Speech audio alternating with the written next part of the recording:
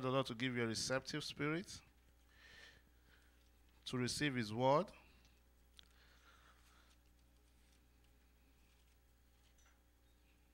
Pray that the Lord himself will minister to you from the throne of grace.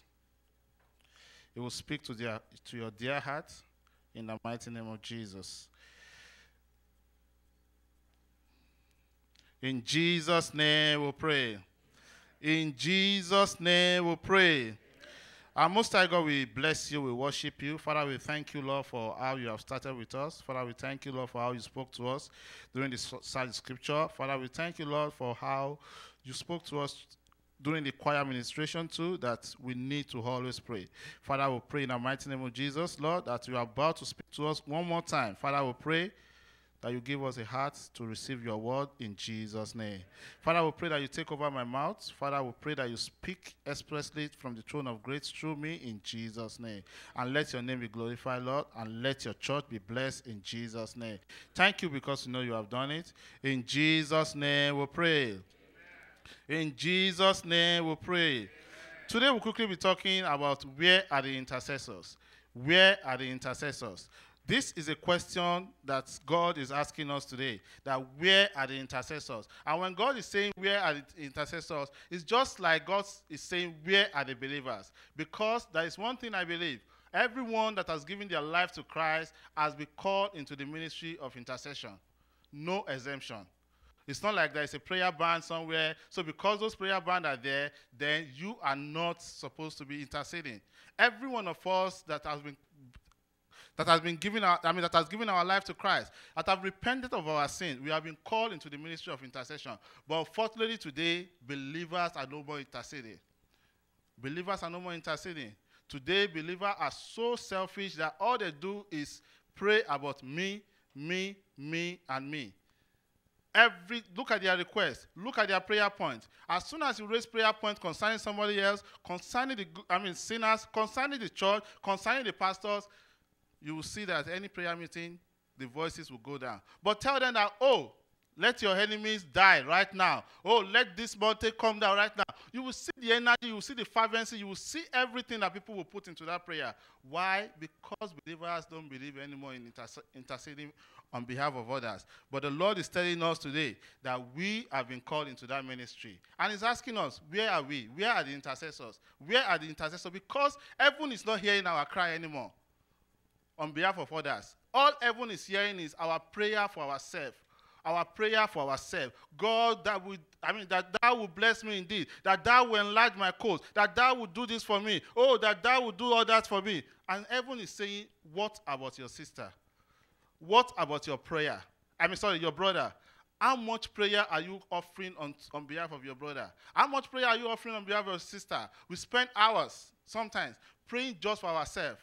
90% of the time, all we are sending to heaven is our request, our request, our request. We even forget about sinners that are out there, that they need to be prayed for, that the judgment of God will not come upon them, that they will come to the knowledge of our Lord Jesus Christ. But today, believers are no more doing that. And God is asking the question, where are the intercessors? I pray that the Lord will bring us back to that point in Jesus' name. That we, when we kneel on our knees, when we stand on our feet to pray unto God, we'll spend time to pray for others. We'll spend time to pray for the glory of God to be revealed in the mighty name of Jesus. Let's quickly open our scriptures to Ezekiel 22, verse 30.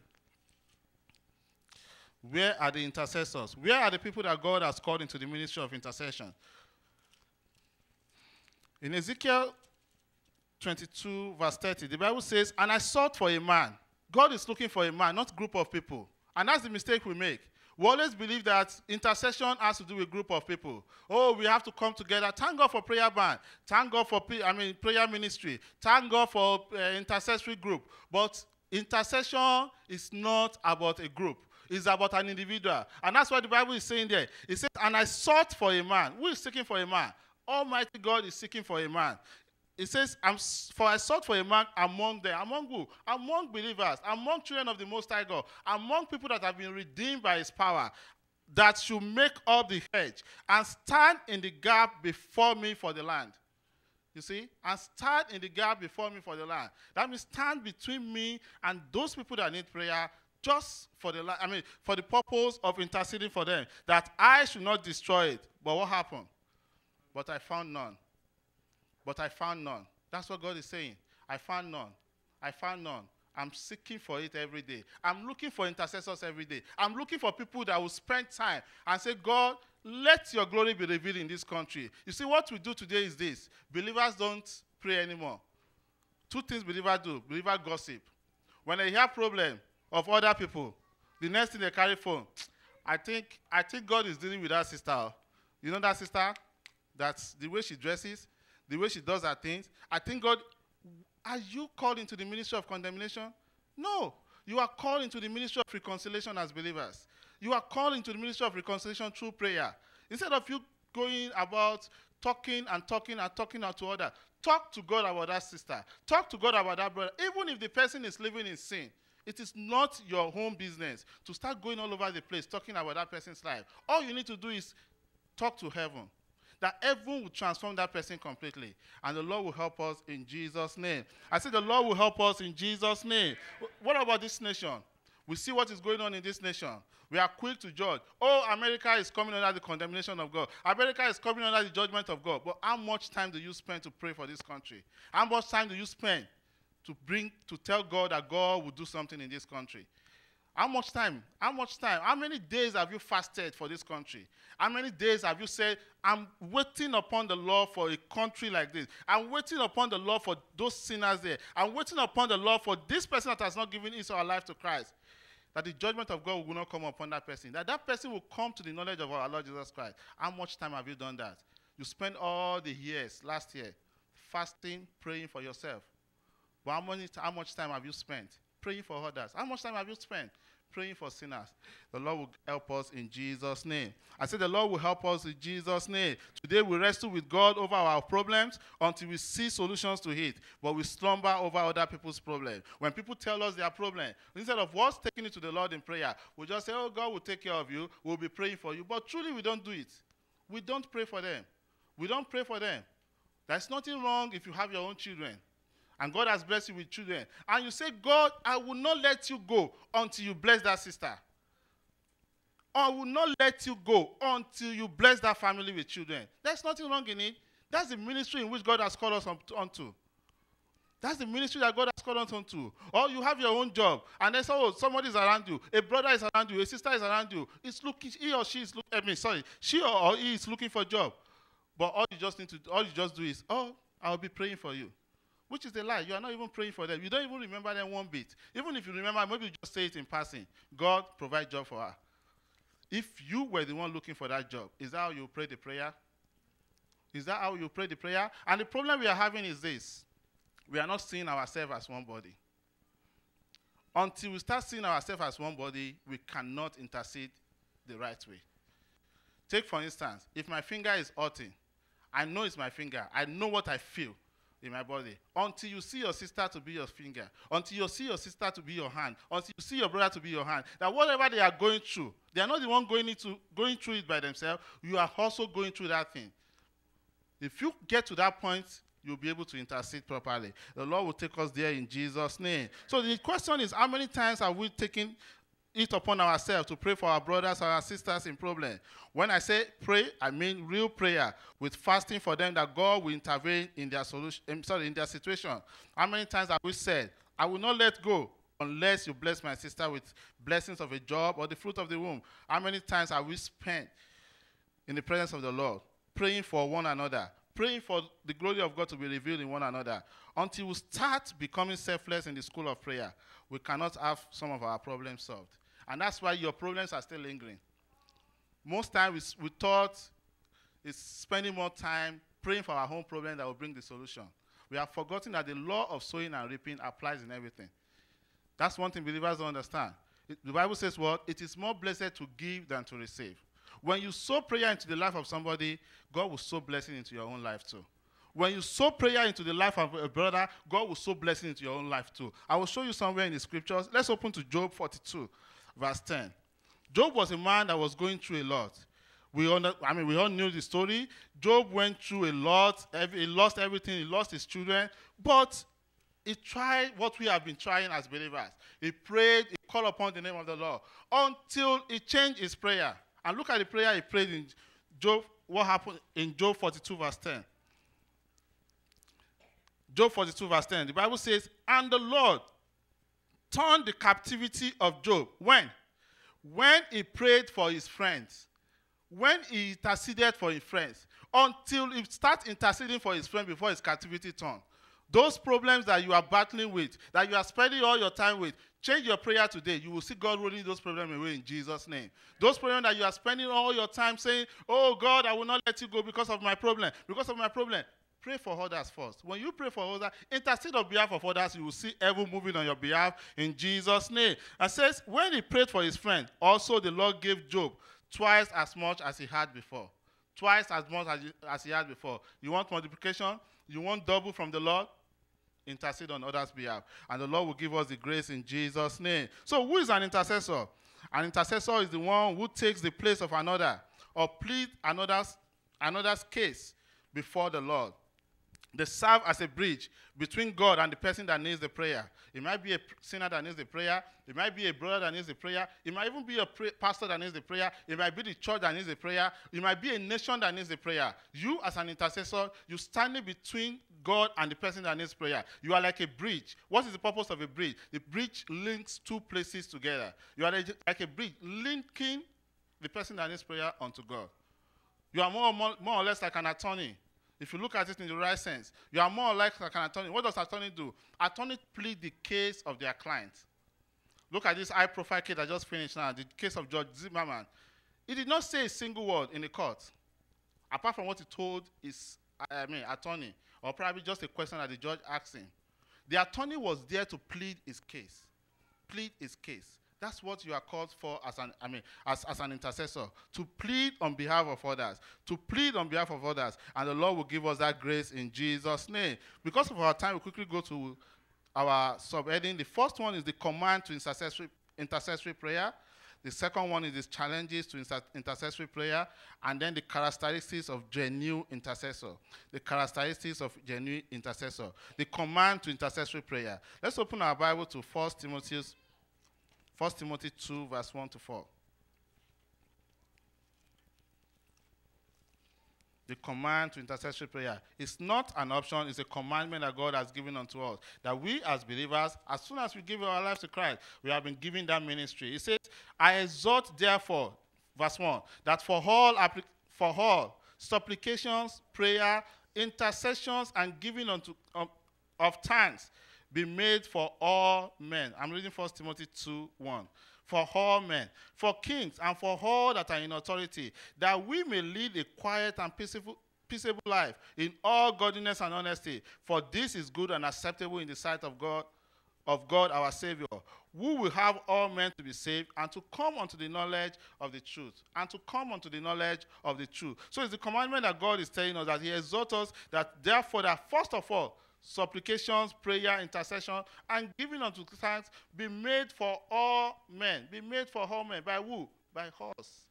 By us as believers. By us as believers. So the Lord has given the commandment that we believers are expected to intercede on behalf of others, including sinners, that God's wrath will not come on the people. But God has found none of us doing that. In Isaiah 59, verse 16. Isaiah 59, verse 16. If God has not commanded it, God will not be looking for an intercessor. In Ezekiel that we read, if God has not said it, if God has not given us that job, God will not be looking for one that will stand in the gap. But because God has given the job, and he sees that the job is not done, that's why God is looking for the person that will stand in the gap between him and the sinner, so that the wrath of God will not come upon them. In verse 16, Isaiah 59, verse 16, and he saw that there was no man, and wondered that there was no intercessor. You see that? The Lord saw that there was no man. He's not looking for a group of men. He's looking for just one man. He's looking for just one woman that will take it upon he or herself and say, God, use me for your glory. Use me in the ministry of intercession. I want to bring down your glory upon this dying nation. Upon this nation that is dying in sin. That is, everything about this nation is going the other way around. But there is no man to intercede for America. There's no man to intercede for the sinner out there. There's no man. Why? Because believers are so much encumbered by their own problem. They are so much encumbered by their own affairs that they don't even want to do it anymore. But the Lord is saying that he is commanding it. He says in verse 16, and he saw that there was no man and wondered that there was no intercessor. Therefore his hand brought salvation unto him, and his righteousness it sustained him. In Luke 18 verse 1, the Bible made us understand that our Lord Jesus Christ, he spake a parable unto them. He says, to this end, men ought always to pray and not to faint. So believers, we are called to that ministry of prayer, but not only to pray for ourselves, but to pray for everyone. So praying always, the Bible says, praying always with all supplication. With all prayer and supplication in the Spirit, and watching thereunto with all perseverance and supplication for all saints. That's Ephesians 6:18. Ephesians 6:18. So as soon as you give your life to Christ, the commandment is there for you, that you as believers, you need to take up the ministry of intercession. In James 4 verse 16.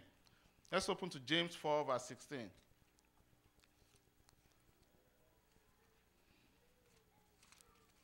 The Bible says there, it says, confess your faults one to another, and then gossip. Is that what it says? It says, confess your faults one to another, and then backbite. It says, pray one for another. Pray one for another. Believers today, we find it difficult to even tell our sister or our brother what we have gone on. We find it difficult to tell our brother or sister what is going on with us. Why? Because some believers have taken job with CNN, MSNBC. They are the ones that will carry news, just take it all over the place, instead of taking the news to heaven, instead of taking the problem to heaven. The Bible says, James 4:16, confess your fault one to another, and pray one for another, that ye may be healed. The effectual, fervent prayer of a righteous man availeth much.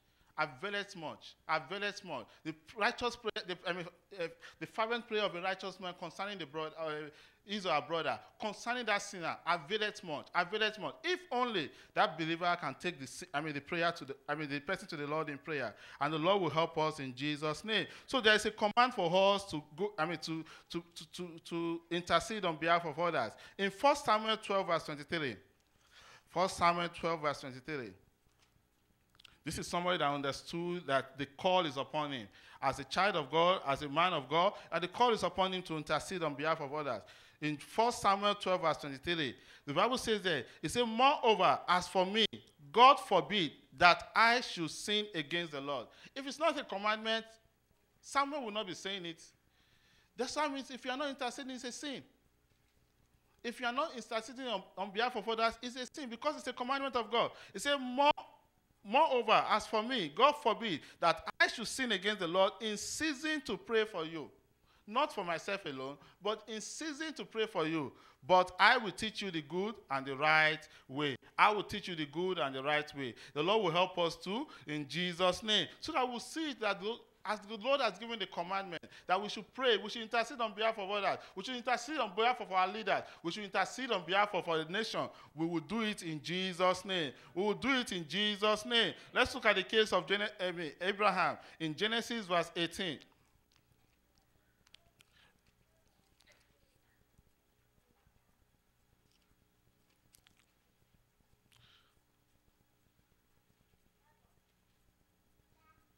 Genesis verse 18, let's read for verse 23. The Bible says there, it says, and Abraham drew near and said, wilt thou also destroy the righteous with the wicked? Peradventure there be 50 righteous within the city. Wilt thou also destroy and not spare the place for the 50 righteous that are therein? Let's go back a little bit. Let's go back to verse 20. And the Lord said, because the cry of Sodom and Gomorrah is great, and because their sin is very grievous. Is that not what is going on in America today? The cry of America has gone unto God. The cry of the babies that are killed every day. The rate of abortion, they were showing the other day that the rate of abortion now is like almost 20 times what it was in the 80s. And even though the law is still in place, there is a law against it in some states. There is a law against it at a certain stage of pregnancy, which they are trying to take away. They are trying to take it away that almost every pregnancy can be terminated. even at the age of 7 months. If the baby is 7 months, that's what they are trying to do. So the cry of those babies has gone to heaven. The cry of homosexuality has gone to heaven. And God said, and the cry, it says, and the Lord said, because the cry of Sodom and Gomorrah is great, and their sin is very grievous, I will go down now and see whether they have done altogether according to the cry of it, which is come unto me. And if not, I will know. And the men turned their faces from thence and went towards Sodom and Gomorrah. But Abraham stood yet before the Lord. And the Lord is waiting for somebody to stand before him and pray for this nation. And Abraham drew near and said, wilt thou also destroy the righteous with the wicked? Peradventure, there be 50 righteous within the city. Wilt thou also destroy and not spare the place for the 50 righteous that are therein? That be far from thee to do that after this manner, to slay the righteous with the wicked, and that the righteous should be as the wicked. That be far from thee. Shall not the judge of all earth do right? And the Lord said, if I find in Sodom 50 righteous within the city, then I will spare all the place for their sake. If you look at it very well, the family of Lot are not even up to 50. If it's some of us today, where will we start from? Oh, my brethren that are there are just 5. God, if you find 5 people in Sodom, will you spare Sodom? That's the selfishness of believers today. But Abraham is not a man like that. He said, if you find 50, peradventure if you find 50 righteous people in Sodom and Gomorrah, will you spare that land? In verse 27, and Abraham answered and said, behold now, I have taken upon me to speak to the Lord, which am but dust and ashes. Peradventure there shall lack 5 of the 50 righteous. Wilt thou destroy all the city for the lack of 5? And he said, if I find there 40 and 5, I will not destroy it. And he spake unto him yet again, and said, peradventure there shall be 40 found there. And he said, I will not do it for 40's sake. And he said unto him, oh, let not the Lord be angry. Look at him. He tarried before the Lord. What concerns him, with Sodom and Gomorrah? He's not living in Sodom and Gomorrah. But he tarried before the Lord for Sodom and Gomorrah. He tarried before the Lord. He tarried before the Lord that God, I don't want this. These people, you created them for your pleasure. You created them to serve you. Even though they are living in sin, it is not your, you are not happy that they will go to hell. You are not happy that they will die in their sin. That's why he took it upon himself to plead on their behalf. He says, and he spake unto him yet again, and said, peradventure, if there be 40 found there, and he said, I will not do it for 40's sake. And he said unto him, oh, let not the Lord be angry, I will speak. Peradventure there shall 30 be found there. And he said, I will not do it if I find 30 there. And he said, behold, now I have taken upon me to speak unto the Lord. Some of us would have given up. We will have given up that, look, I think I've tried my best. 1, 2, 3 times. I think, God, just do your own will. But this is not Abraham. This is not Abraham. Abraham will not do that. Abraham will not do that. Abraham is a true intercessor. He knows that he put himself in their position. And that's what we don't do most time. We don't put ourselves in the position of people that need intercession. That what if I was the one? If not because of the grace of God that has saved me. If I was the one that is still in sin, will I pray for the judgment of God to come upon me? Will I pray for the judgment of God? Will I pray for the indignation of God to come upon this land? But the Lord says, and in verse 32, and he said, oh, let not the Lord be angry, and I will speak yet, but this once. Peradventure 10 shall be found there. And he said, I will not destroy it for 10's sake. And the Lord went his way as soon as he had left communicating with Abraham. And Abraham returned unto his place. So Abraham is a true example of somebody that understood the fact that as believers, we have been commanded to intercede. And he did it with all his might. What about Moses? Let's look at Exodus 32, verse 30. Exodus 32, verse 30.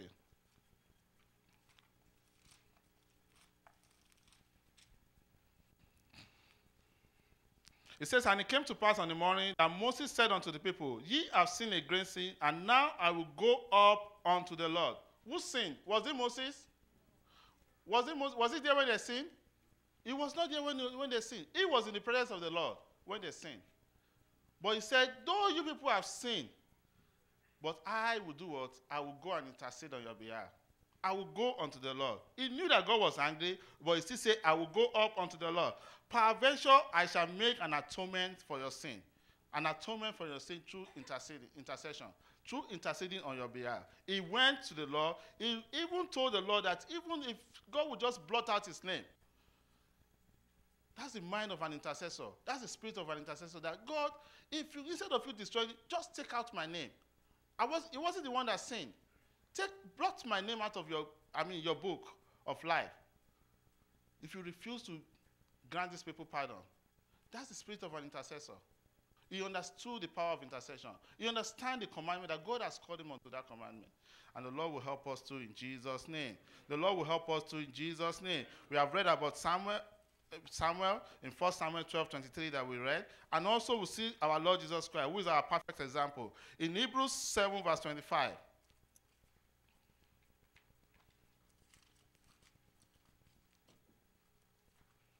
Hebrews 7 verse 25.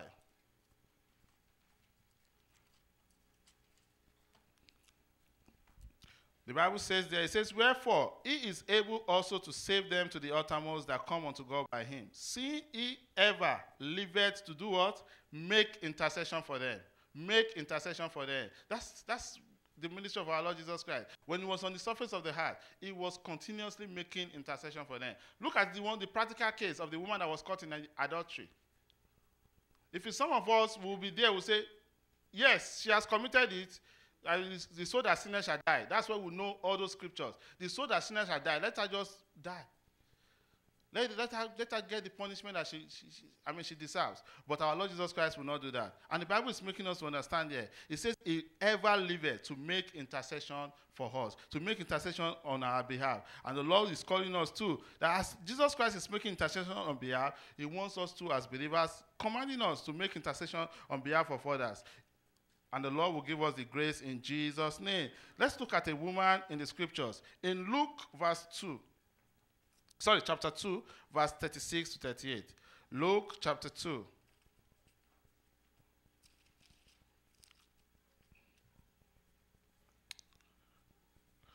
Verse 36. Luke 2, verse 36. It says, there was one Anna, a prophetess, the daughter of Phanuel, of the tribe of Aser. She was of a great age. You see? It's not even about age. She was of a great age. She was of old. She was old. The Bible says there, it says, she was of a great age and had lived with a husband 7 years from her virginity. And she was a widow of about 80 years. Look at that. 80 years. Which departed not from the temple. What was she doing in the temple? But served God with fasting and prayers night and day.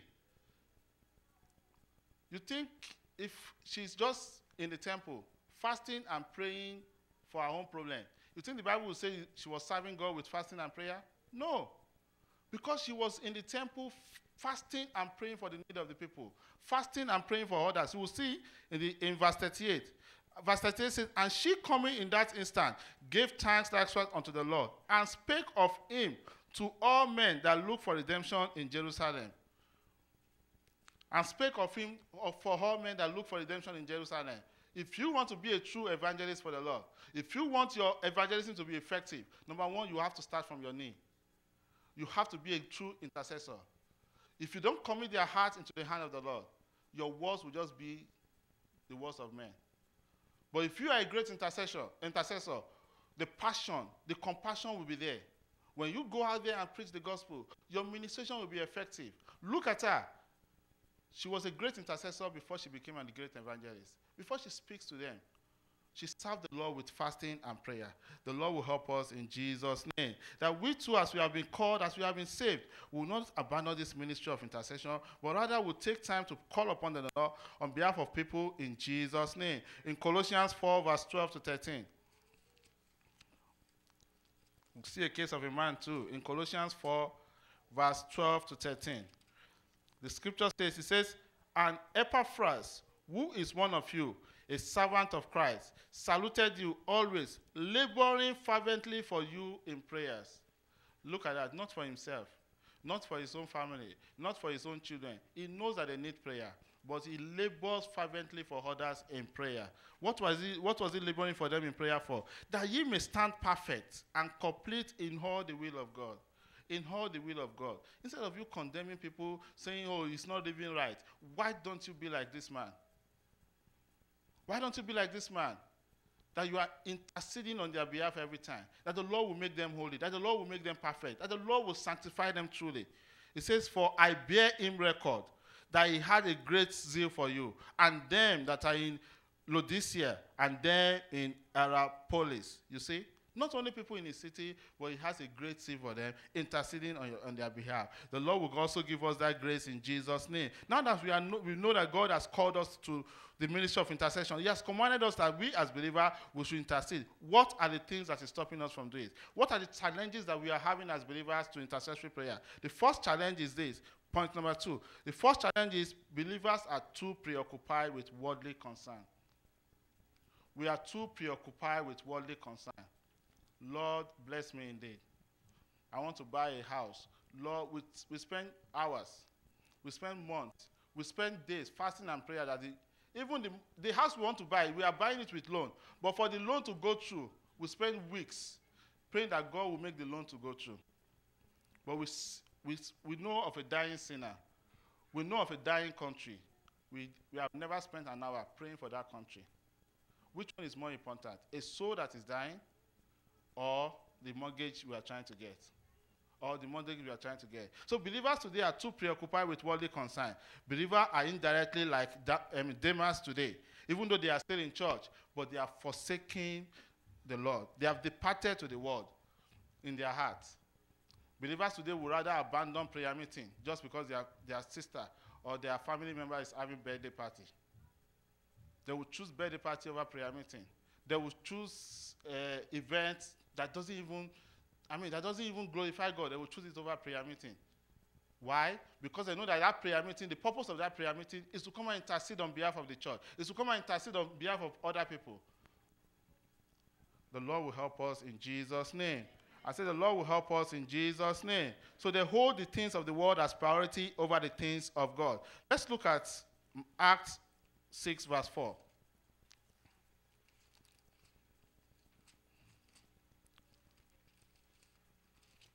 The Bible says there, it says, but we will give ourselves what? Continually to prayer and to the ministry of the word. Continuously to prayer and to the ministry of the word. Not serving food. Look at verse 2. Let's go to verse 2. Then the 12 called the multitude of the disciples unto them and said, it is not reason that we should leave the word of God and do what? Serve tables. It is not. That's not what God has called you to. It's not about function every time. It's not about event every time. The Lord has called us to a ministry of prayer and supplication. It says, verse 4, but we will give ourselves continually to prayer and to the ministry of the word. That will be our resolution too in Jesus' name. In Matthew 6, verse 19, believers, they are too preoccupied with worldly concern. In Matthew 6, verse 19, the scripture says, lay not for yourself treasures upon the heart, where moth and rust doth corrupt, and where thieves break through and steal. So those things that you are running after, that is making you not to do the work of intercession, that is making you not to do the ministry that God has called you upon. God is telling you that those things, that one day they will be gone. They will be gone. They will be gone. A man of God was saying one thing. He said it is a crime for a believer to still have a sinner as members of his family. He said it is a crime. And the reason why he's saying this is this. He gave his own testimony. He said for every sinner in his family, he devoted a day of prayer for every one of them. He said until the last one of them got saved. He kept praying for them. Not only speaking the word of God to them, praying for them. Committing their heart into the hand of the Lord. Committing their heart into the hand of the Lord. Committing their heart into the hand of the Lord. Look, sometimes it's not even the word that will bring the salvation, that will bring the salvation. How many of us have heard the story of Franklin Graham? He's the son of Billy Graham. This boy just chose to go the way of the world. The father is a popular preacher. Americans know the father. to the extent that the father was scared that this boy was going to destroy his ministry. But the mother would not for one day. He said his mother would not for one day run after him, start pushing him to church. No. She does everything on her knee. She does everything on her knee. He said one day he entered the house. He found the mother praying. And she was weeping. He said he was scared that, why is mommy weeping? And all he was hearing is, God, save my son Franklin. Save my son Franklin. And he broke down there and he gave his life to Christ. Until now is a man of God. Till now is a man of God. Whatsoever you can't do with your hand, you can't do with your mouth. You can do it on your knees. You can intercede on your knees. I don't care how worst of a sinner your boss is, how worst of a sinner your colleague at work is. If they cannot take your word, they can take, the power of God can arrest them. If only you will take time to pray. The Lord will help us in Jesus' name. The second reason why believers are having challenges to intercessory prayer is because believers are selfish, just in plain language. Believers are selfish in plain language. Don't let us mix words. Believers are selfish. We seek only for our own. We go to places of prayer just because we want God to take care of our own problem. In Psalm 18 verse 1, what does the scripture say there? That's why we have abandoned the work of intercessory. In Psalm 18, oh sorry, I think that's a wrong reference. Let's go to 1 Corinthians 13 verse 4 to 6.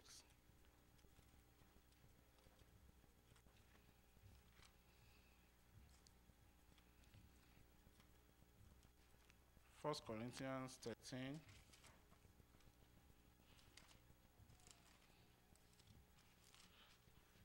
Verse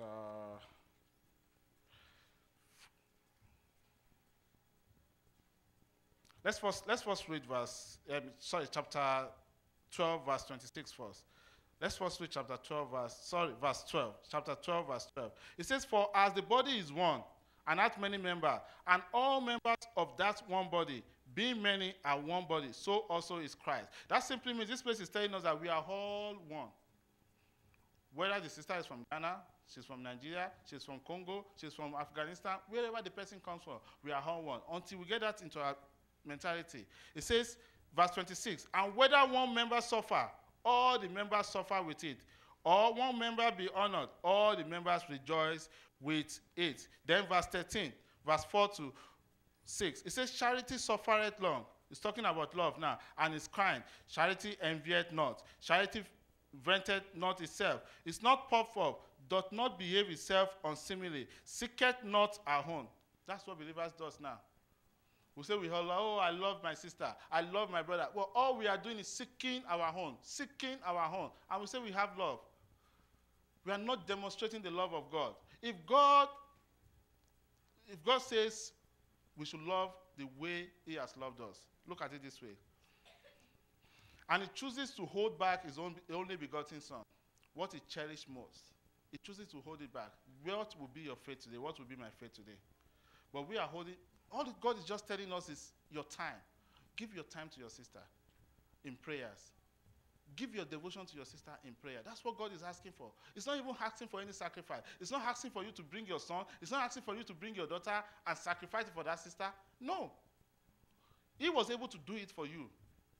He expressed his love towards us while we are yet sinners.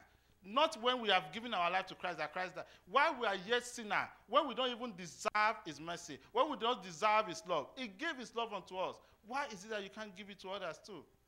In the place of prayer. It says, "But not behave itself unseemly. Seeketh not our own, is not easily provoked, and taketh no evil.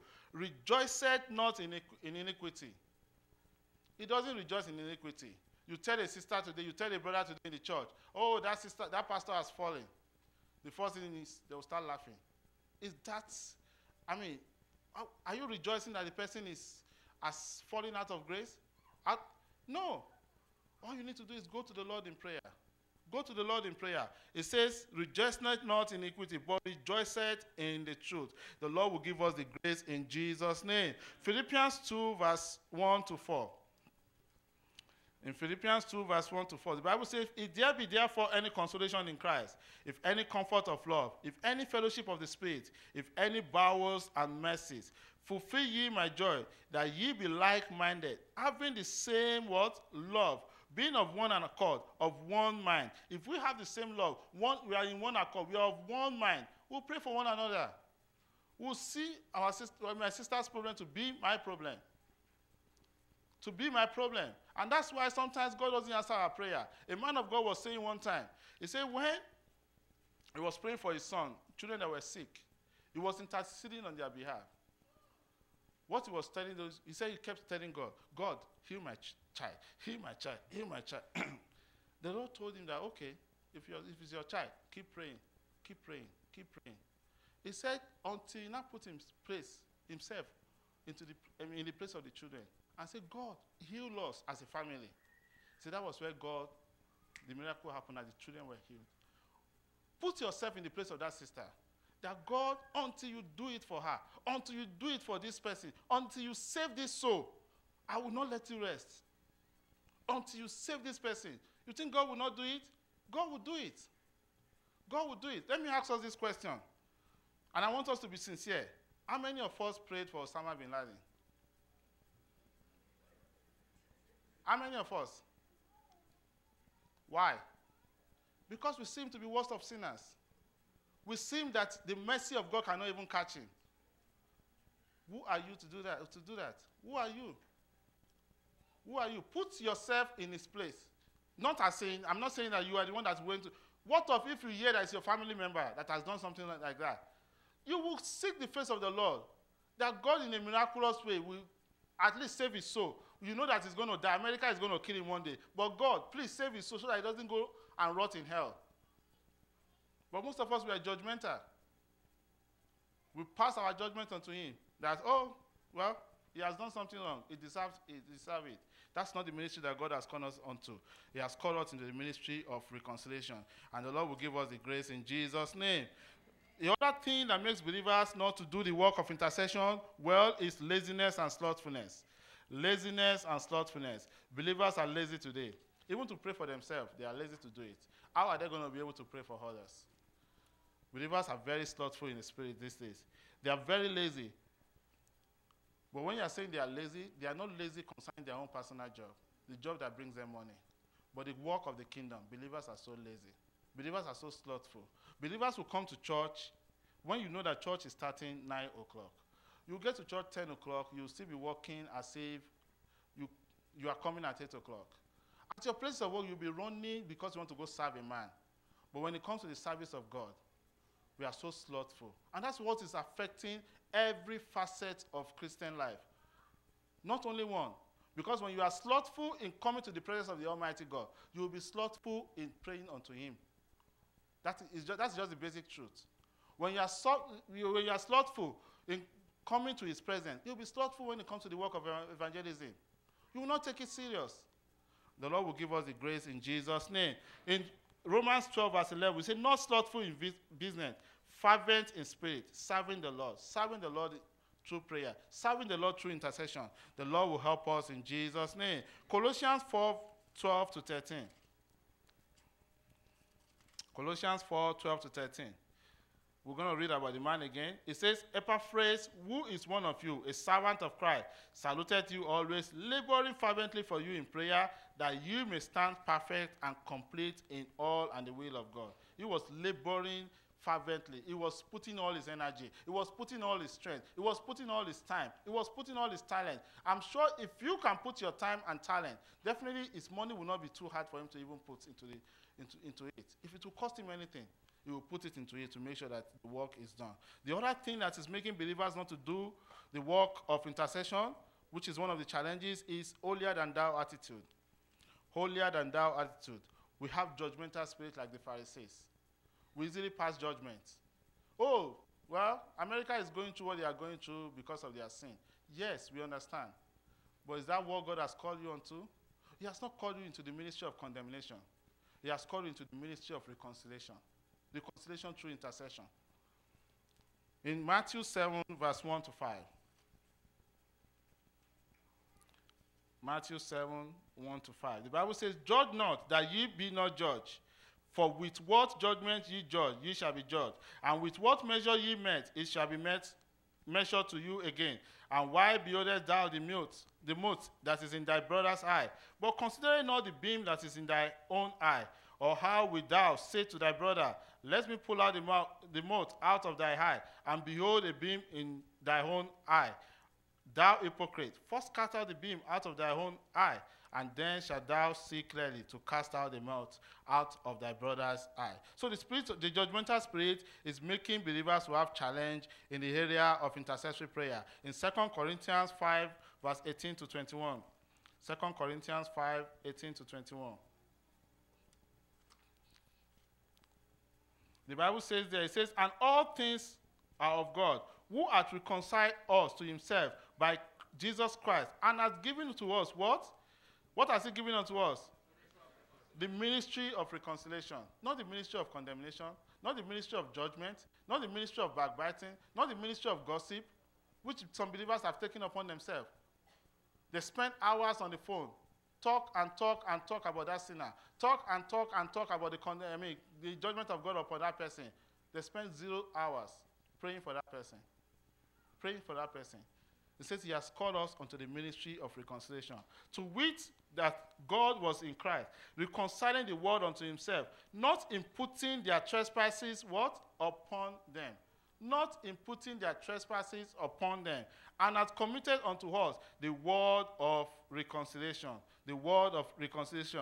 Verse 20, now that ye are ambassadors of Christ, as though God did beseech you by us, we pray you in Christ's stead, be ye reconciled unto God. For he hath made him to be sin for us, who knew no sin, that we might be made the righteousness of God in him.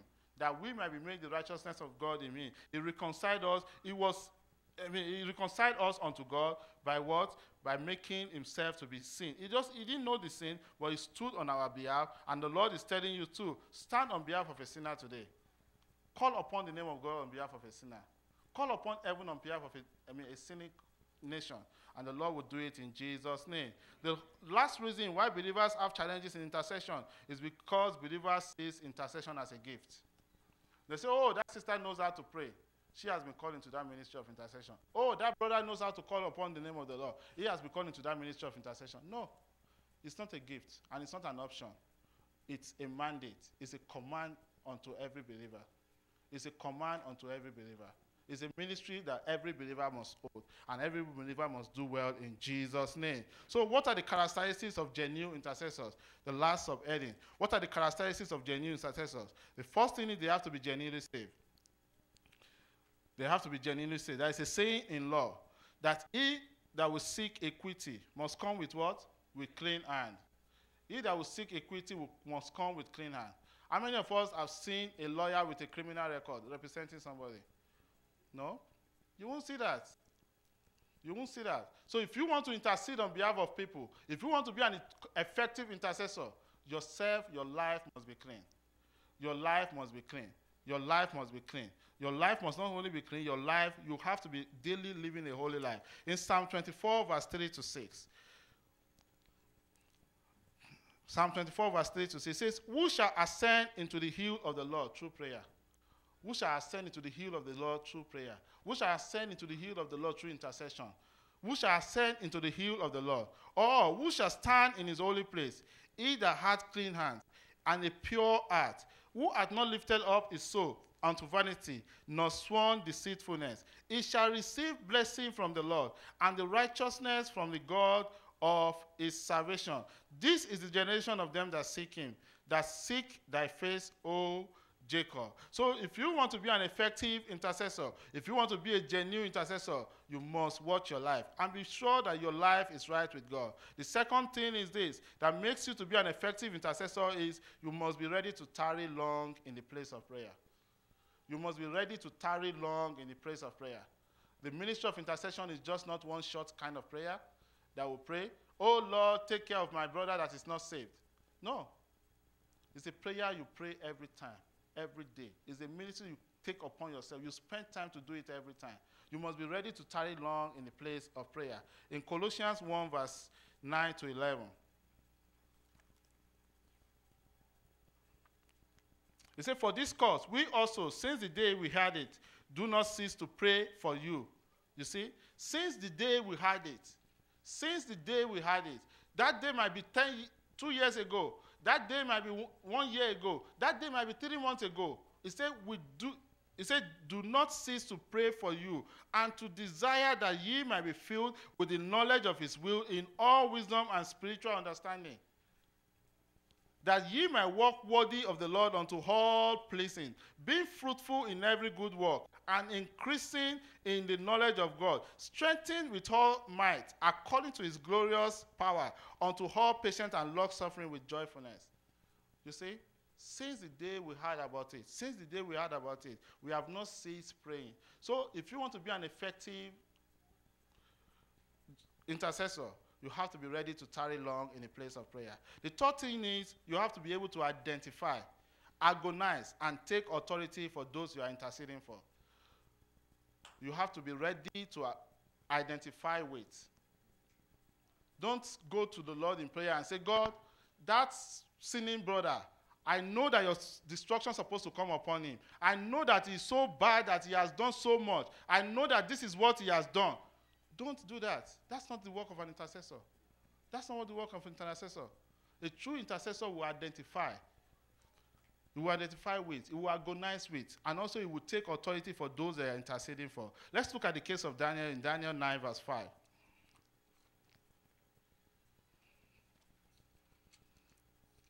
Daniel here was praying for the sin of the people. But look at the way he prayed this prayer. In verse 5, it was not part of the sin.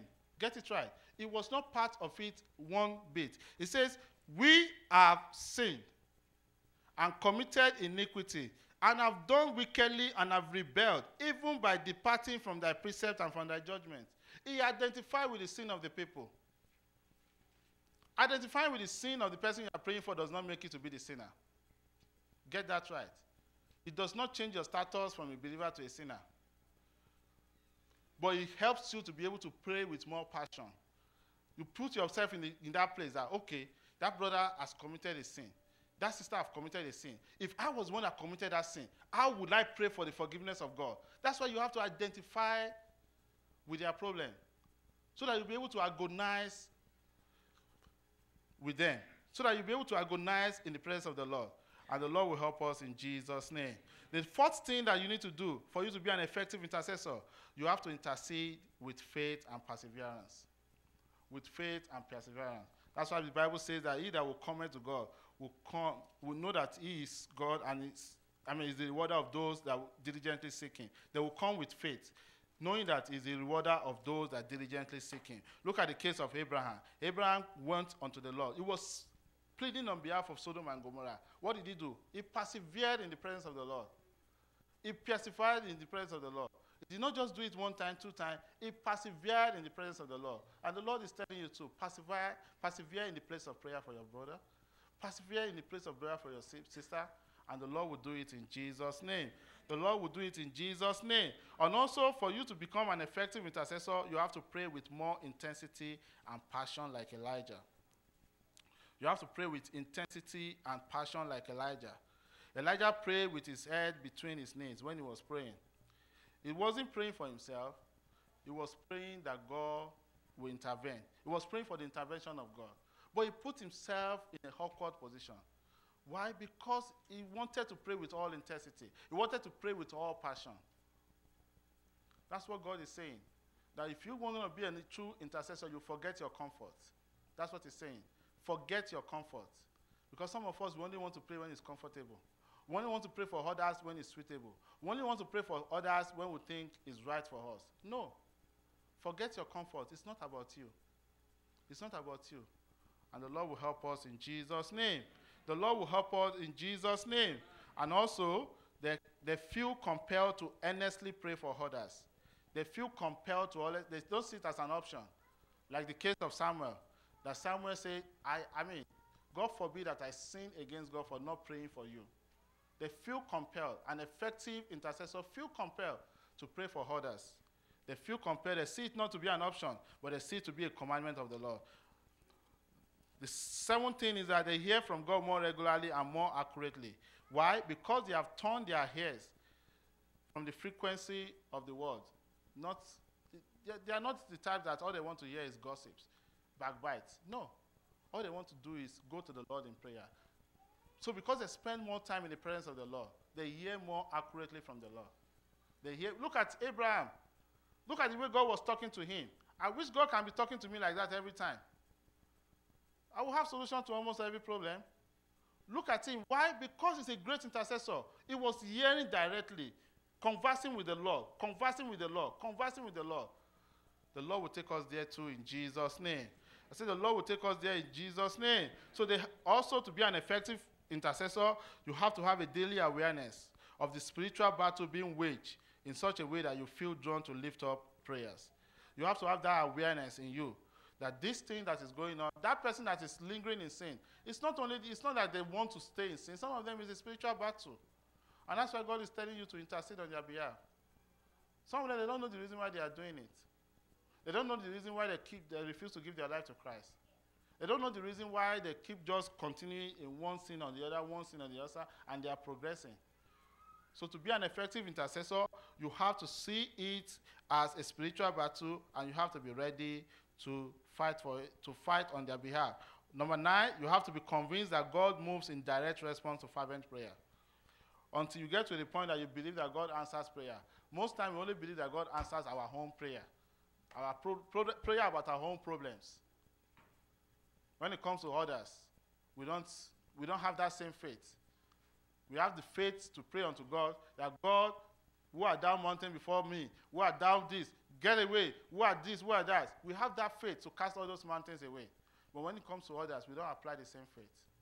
But to be a true intercessor, to be an effective intercessor, you have to be convinced that God moves in direct response to fervent prayer and that God is able to take away every problem. If you have that assurance, that will keep you on your knees. That God, I know you can do it.